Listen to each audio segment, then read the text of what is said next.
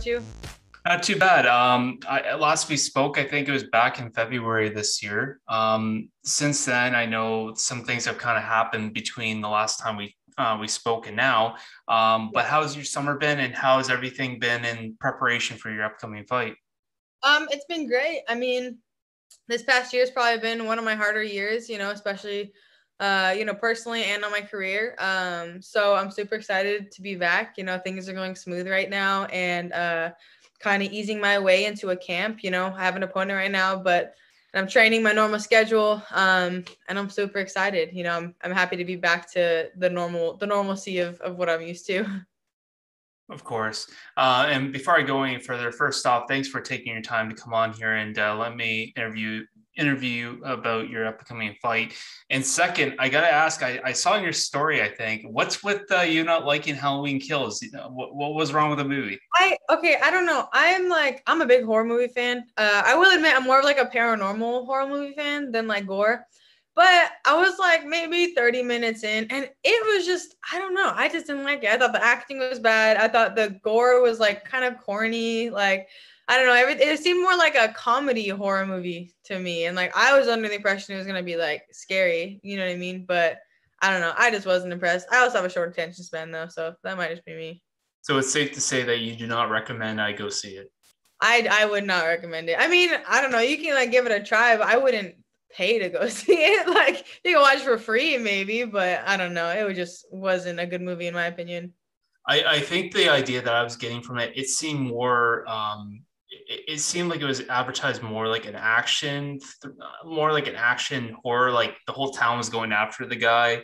Yeah. That's the kind of feel I was kind of getting from it. This doesn't make sense to me because like there's like I don't want to blow anything, but there's like parts of the movie where he's just like walking towards people like spraying a fire hose at him or shooting a gun. And he just like keeps walking, and it's like then the people like don't move, and then he stabs them. I'm like, why didn't they move? Like he's coming at you, and a fire hose doesn't scare him away. And you're not gonna run. Like you're just gonna let him stab you in the face. Like I don't know. To me, it was just like impractical. I think I like paranormal stuff because I like it. The more realistic it is, the more scary it is, the more I like it. If it's along the lines of like, okay, this could never happen, then I like lose interest.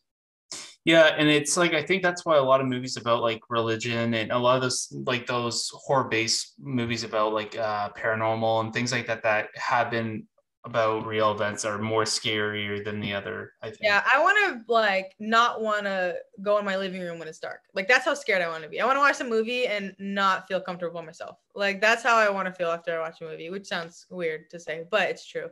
Literally, that's how I felt when I was a kid watching The Ring. Like I was scared to pick up the phone after. So Yeah. but anyway, so kind of back in February, we were discussing about an upcoming fight of yours with Cheyenne Buys. Obviously, that didn't work out. I know you kind of at the beginning of this interview, you kind of just touched upon it. It's been a bit of a tough year. Yeah. So yeah, like how hard is it to have such a lengthy layoff and not having that certainty to get a fight? Yeah, it was really rough because like if anyone's followed my career, they know like I used to fight like 3, 4 plus times a year, whether it was MMA or boxing or grappling. The longest I'd ever taken off was like a month and a half, maybe. From when I was 18 on. So for me, it was really tough because it's kind of all I knew. But for me, I was like kind of struggling with an eating disorder. It got pretty bad, and then it just got to the point where I had to address it. It had been a problem for a while, but I was kind of getting away with it. And during that camp with when I was preparing for Cheyenne, I remember I was like 10 days out, and I finally was like, I just couldn't take it anymore. You know what I mean? I just had a lot of health issues compiling because I'd been ignoring them. So it's been kind of hard because ever since then, I kind of had to I had to stop training for 2 months. I didn't step in the gym at all for like 2 months.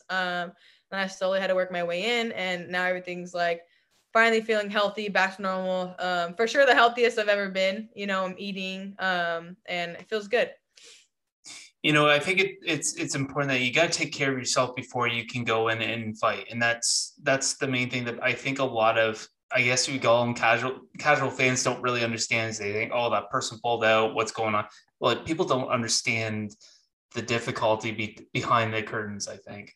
Yeah, and I think it's like it's more than just like I don't know. For me, it's called an eating disorder for a reason. You know what I mean? It's like a disconnect in your head about things, and I think I would have had this problem whether I was in a weight-based sport or not. You know what I mean? It's just something personal, but being in this sport didn't help at all. So, it's more than just like making weight, because I don't have a problem making weight. You know what I mean? I don't walk around super heavy. Like, I'm always in great shape. But for me, it was just like I developed this, like, I just didn't eat. You know what I mean? Like, I would eat probably like 500-ish calories a day, be training 3 times a day with no intensity control, just going, all out for 3 sessions. And I did that for years, so for me, it was just like, I got away with it because I was so young, I think. But I finally got to the point, or my body did, because I don't know, I've never pulled out of a fight. I have never thought I would ever pull out of a fight. So for me, I was trying to fight it and fight it and fight it until literally my body was like, we are not doing this. Like, I would go in the sauna and not sweat. Like, I would do 3 training sessions and not sweat. Like, my body was just not allowing me to do anything. And how did the UFC respond to that when they did? Did you have to kind of tell them what was happening? Did you have to be? Yeah, I had a lot of help from the UFC PI, actually. I had been communicating with them before I had pulled out, because I was like, look, I got all these issues, and they had advised me to pull out, you know what I mean? But they had advised me to pull out like a couple weeks prior to when I pulled out, because I was like, no, I can still do it. Like, I'll be fine. I've fought injured. I've fought feeling not good. But they had told me, like, I think you should pull out. I think your health is, on the line here. And when I pulled out 10 days out, my manager had talked to the matchmaker, so I don't know how that went. But I just explained to the manager, and we didn't know it was anything serious at the time. We thought it was just like something minor. And then when I went to the PI, got a bunch of test results done, and that's when we realized, okay, like, we're going to need a little more time than we thought. Because at first they talked about rescheduling possibly the Cheyenne fight. And I straight up was like, well, I don't know. I want to get all the tests done first, and then we could see it. And then we kind of figured out it was going to be up to my body to decide when I could fight next, Mm-hmm. Yeah, that must be hard. Yeah, it was. I mean, I think the hardest part is like, all my hormone levels were shot. I was anemic.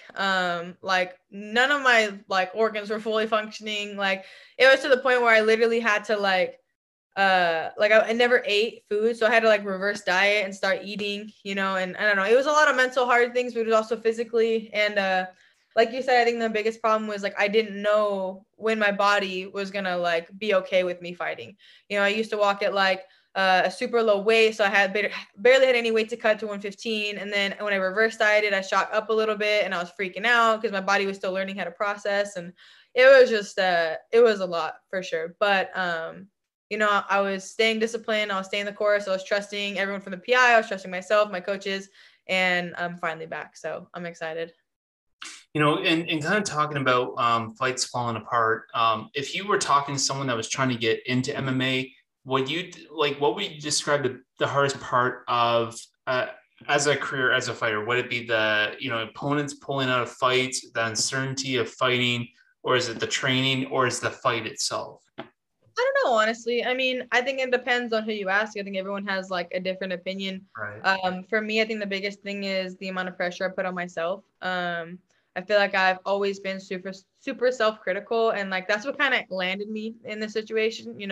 Whether I'm self-critical in fighting or outside of fighting, I've always been super hard on myself. So with me, I've gone a lot better, especially recently. But like, let's say I used to have a bad training session, like I used to beat myself up about it. You know what I mean? I used to go back and watch my own tape and pick it apart and be like, I did this wrong. And I feel like that pressure that you put on yourself can affect you a lot. It can affect your performance. It can affect your health, obviously. So for me, I think that's been my hardest part. That kind of mindset made me overtrain, made me not eat. So I don't know. It's just a psychological part of it too. You know what I mean? It's not just like you go in there and you train and you're a meathead and you go fight. There's a lot more to it. There's a thinking game. There's a mental game. There's a prep. So I think it's that kind of separates, like, and it took me a long time to learn it. I mean, I'm young and I'm a rookie in a sense, but I'm also a vet in a sense. I have like 11 pro fights. I've been doing this since I was 16, fighting professionally since I was 18. So for me, it's like, it took me a long time to realize that. So that's what I would say is the hardest part. Like, just kind of being lenient with yourself mentally, like be consistent, to work hard, but like you don't have to beat yourself up and be perfect with everything. So you up and coming fighters, listen to this girl right here. Please don't do what I did. Now let's talk about your fight with Jasmine Jasudavicius. I'm gonna get her name wrong. No, I haven't even tried to say her last name once, and I probably won't out of just respect, and I don't want to be humiliated, so I won't do that. But anyway, you have the fight with her on January 15th. Yep. Have you been told like the event where it's gonna be? I haven't heard anything. No, I haven't heard anything. I'm assuming it'll be in Vegas, because on January 22nd, which is the next weekend, there's actually an event in Anaheim, which I didn't know about. I live like 2 cities away, so I don't know. I wish I was on that card. But either way, I'm guessing it'll be in Vegas because usually they do fight nights at the Apex and pay-per-views like out somewhere else. So if I had to take a guess, it would be in Vegas, but I'm not really sure. Either way, like, it doesn't make a difference to me. I'm just gonna go out there and fight. So I'm excited. That's awesome, and I'm sure you're excited to return. That being said, so you knew that you were going to be fighting Jasmine, so I would assume, have you watched any of her film? Did you get a chance to see her fight at the Dana White Contender Series? I did not see her fight at the Contender Series, and I personally am not a big like tape watcher. Early on in my career, I was, but I kind of got myself in trouble when I was younger because I would like watch, if I expect the fighter to do the same thing, and like, so I know generally about her. Obviously, I'm not going in there blind, but my coaches, my training partners, they watch a lot of footage for me. They try to replicate, they give me tips and hints and, and stuff like that. But personally, like watching tape, some fighters love it, some fighters hate it. It's just not my thing. You know what I mean? Like I said, I know about her. I know her strengths. I know her weaknesses. I know everything about that, but I'm not going to sit there and watch her fights. Of course, and I think another fighter has talked to me before about it, and they're like, well, it doesn't really make a whole lot of sense because you can watch everything, but the problem is it gives you a wrong perspective on their fighting. And like personally, like when I look at my past fights, like I have gotten so much better, and I'm expecting that as well. I'm always expecting a better version of what I've seen in the past. So for me, I don't want to watch something and maybe underestimate someone, or the vice versa, watch someone do something and be like, oh, fuck. Like, so for me, it's just like, I'd rather just focus on myself. I've been through the tape footage phase. And for me, it only, I was focused too much on the other person, So for me, it's like, I'm just going to go in and play my game, be aware of what she does, but also like pay attention to myself. Well, so you're saying that you didn't get a chance to watch her fight. To fill you in, so at the end, I think I'm not sure if it was her interview right after or when she was announced that she got the contract, but she went through a 3-round war. She's all battered up, and she went up to Dana and said, I'll fight literally next week in Vegas if you want me to. So that kind of attitude with her, that I mean, that kind of character that she brings, do you kind of expect to have that kind of character bring into this fight, and does that excite you? I mean, I expect every fighter that I'm fighting in the UFC to have that mentality, whether they, talk like that or not. So for me, I'm not expecting anything different than, my past opponents, because we're in the UFC, especially now that we're in the UFC. We're in the UFC. Everyone's a fucking tough fight. Everyone's going to go on there and fight their ass off, so you have to kind of expect that from every opponent. And for me personally, like I like it when, fighters are like that. I want to beat someone at their best. I don't want to beat someone if they crack or if they give up. Like, so for me, yeah, I kind of expect that with every opponent, whether they, talk big or they don't say anything at all. I expect the same kind of intensity every time. Of course.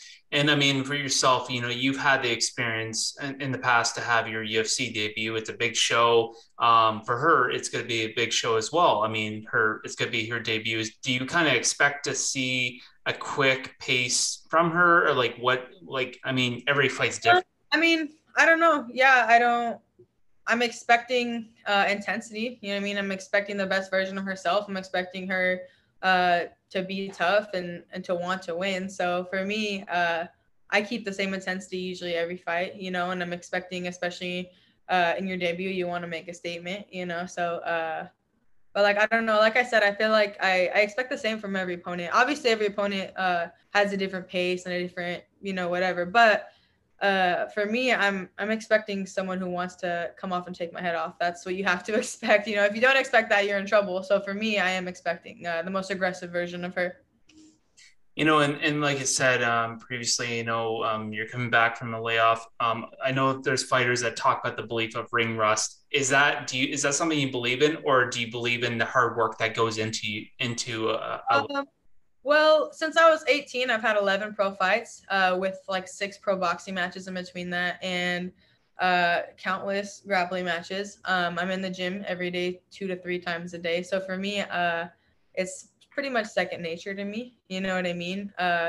It's exciting. I'm not gonna lie, it makes it a little more exciting coming back, because I've missed the adrenaline, I've missed the moments. I feel like you train to fight, so when you're training and you can't have a fight coming up, or you're forced to even stop training, it could be hard. But on the flip side, people have to realize, like, I've never been this healthy. You know what I mean? I've always been running off of 3 hours of sleep, not eating anything, like always malnourished, like, and I've always been strong, but I've never been healthy. So for me, like, this is the healthiest I've been. So yeah, I've had a long layoff, but I've also improved physically and mentally, like leaps and bounds in this, past almost a year, I guess. I've had to shift some thinking and, really change, like, as an athlete. And I feel like I'm finally now a professional athlete. Before I was just some young gun who's freaking winging it. But I don't really believe in ring rust. I mean, if I like had took almost a year off of fighting and was like goofing off and like, messing around, then I would believe in that. But I've been nothing but focused, even on my time off, focused on being a better athlete, being a better person to be a better athlete. So I don't think that'll affect me. Do you believe that a lot more fighters could benefit from taking more of those lengthy times off? I understand everyone wants to get paid. I think it's always different. If after this, as long as I can stay healthy, I would like to fight like pretty soon after. I think it all depends. I think this has kind of taught me that everything has seasons. You know what I mean? Like, I had my foot on the gas since I was 18, and it's like this just 2021 was not my season. You know what I mean? And that's okay. And it took me a long time to be okay with that. But I think learning to kind of roll with the punches, like, it just helps. Like 2021 wasn't my year. I had to focus on getting healthy and being healthy and making sure I do simple things like freaking eating 3 meals and snacks in between and being hydrated. But in the long run, it's like, as long as you're taking care of your body, I think you need to go at your pace. If you go fight 3-4 times a year and you're healthy, do it. If you can't, maybe don't. You know what I mean? And that's something that I kind of I had to learn the hard way. I kind of just fought 3-4 times a year and grappled and boxed in between and never stopped, never took any time off. And then now look where I'm at, So I intend to go in with a very new approach and a smarter approach. So. Well, to kind of elaborate on what you're talking about earlier, I watched I saw a post that you had back. I think it was around July, and you talked about, you're fully healthy, you're ready to go, and you put hashtag K2.0. Is this a sign for things to come? Well, yeah. I mean, like I said, I've never been healthy. You know what I mean? And just because someone looks healthy or they look like they're in good shape doesn't mean they are. I was functioning at a very, bad, I don't know how to say it, but like, I was functioning off of very little for a long time, and it was working for me, but I was not healthy. You know what I mean? I think my last fight with Corey McKenna, I literally walked in a fight week at 117. I was walking 5 pounds off for like a week and a half. Like, it was like, and it wasn't healthily done. You know what I mean? It's not like I just walked around. I was just not eating. And like, for me, like, I don't know. I just didn't put my health first. I thought what I was doing was what I was supposed to be doing, and I wasn't eating. And now I'm eating carbs. I'm not scared of them. I'm eating protein. I'm not scared to eat. I'm eating, you know what I mean? I'm eating everything, and I'm not scared to like eat anymore. So for me, I'm finally well nourished. I'm finally taking rest when I need to rest. I'm making sure that I have different intensities with my different trainings. Not everything has to be balls to the wall, So for me, like I said, I feel like I'm a professional athlete now. So I'm excited to perform, with my new set of like skills, I guess. And they're not necessarily like skills, but they're skills off that's helped me. So.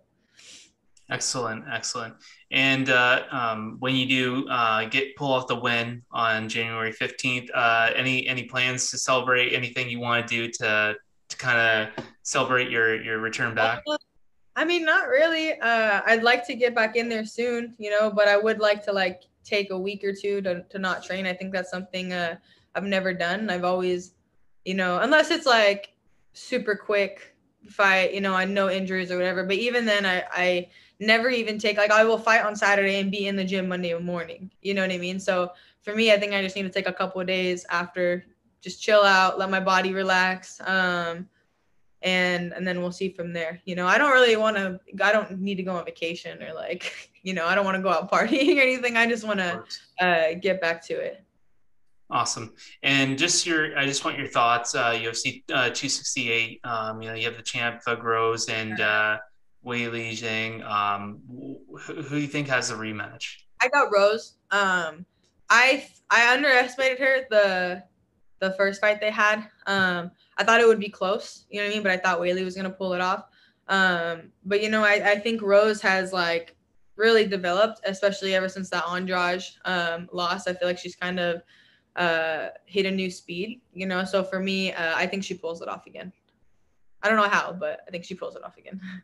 Excellent, excellent. Well, again, thank you for taking your time. I appreciate it, and you know, good luck on the 15th. Thank you so much.